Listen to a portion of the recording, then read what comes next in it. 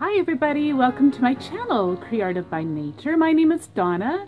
Today I am participating in the Ultimate Fall Wreath playlist. It's not a challenge, it's a playlist. This is hosted by Natalie from Design to the Nines, and it's co-hosted by Kristen Kay. There will also be a playlist, naturally.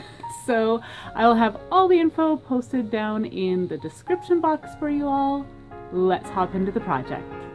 Okay, so the supplies we're going to need for this project will be a hoop wreath, branches, a galvanized birdhouse. I got this one from Dollar Tree.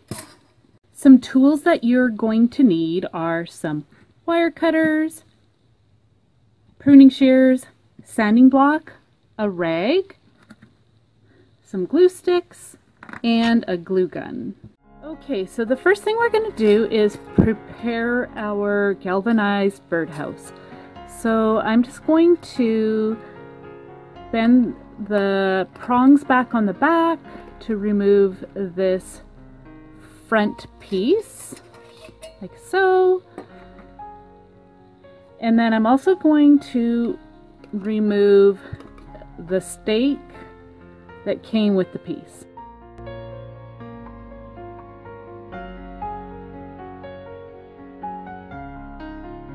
Okay, so I'm going to start by just distressing the galvanized piece with a bit of paint. I just want to make it look like it's rusted. So I'm just going to add some paint really sporadically.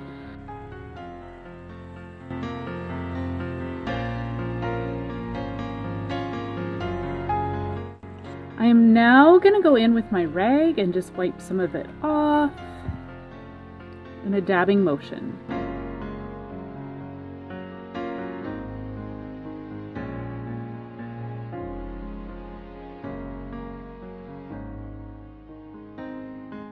Okay, so once you've achieved the look that you want, you're going to let it dry, and then you're going to go in with a sanding block and just rough up the surface to make it really look old and grungy.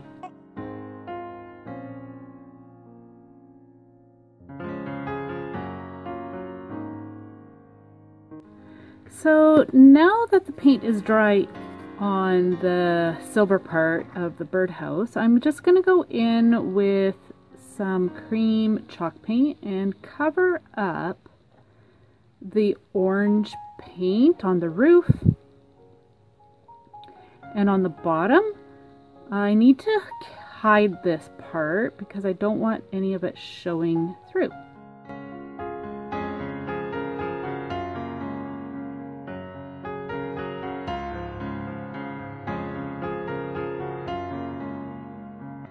Okay, so once the paint is dry on the birdhouse, I am now going to go in and add some tree bark to the roof line as well as the base of the house. And I'm just going to use hot glue to adhere it.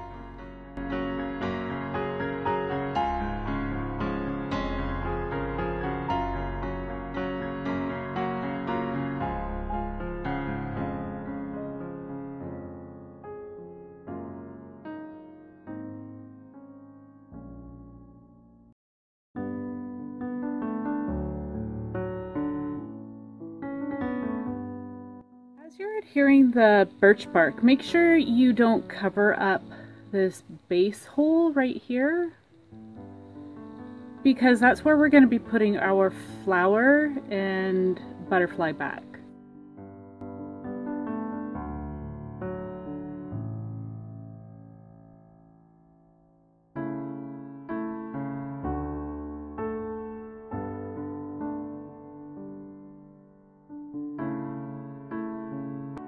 So now I am going to alter the flower and butterfly piece that I removed from the birdhouse. So I'm just going to go in with some chalk paint, and I want to make the flower look like a sunflower.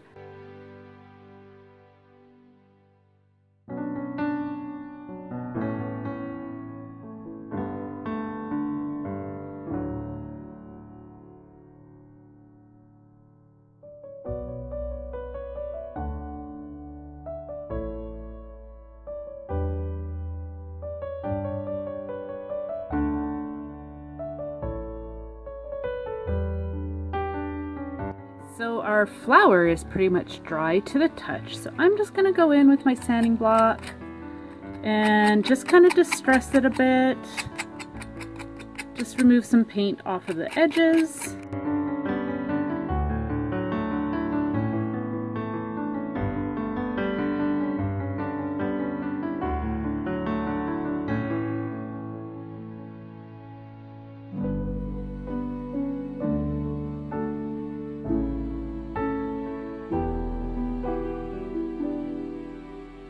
I'm just going to go back in and redefine the center of my flower.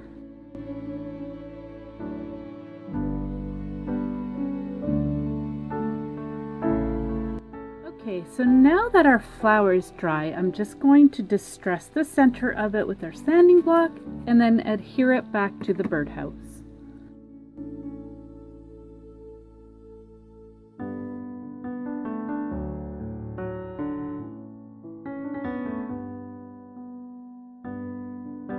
So now I am going to glue my branch in place. I'm just going to see about placement by testing it out where I'm going to have my birdhouse,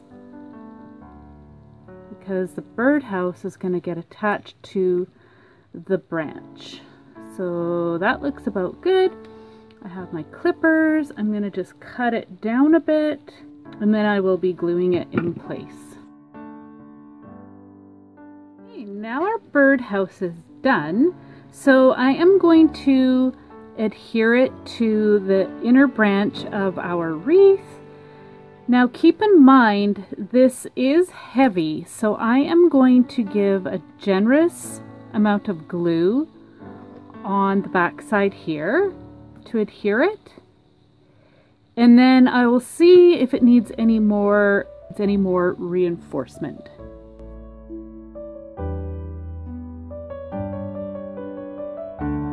Okay, so just a tip for you.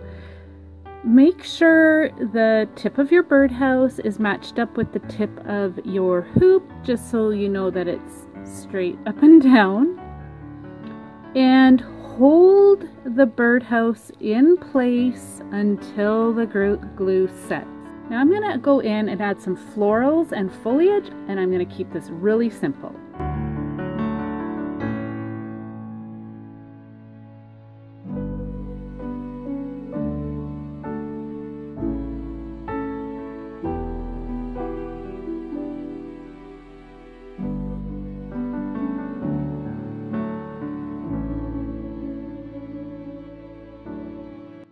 Okay, so I ended up pulling out these larger cotton ball stems. Place it with some smaller ones that I had purchased from Dollar Tree.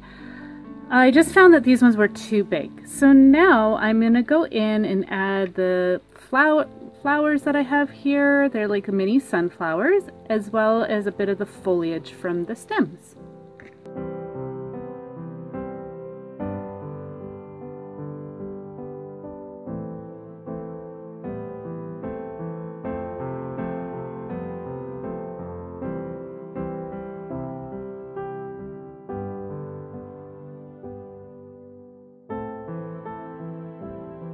I want to thank Kristen and Natalie for this awesome challenge. I absolutely loved it. I love the piece that I created.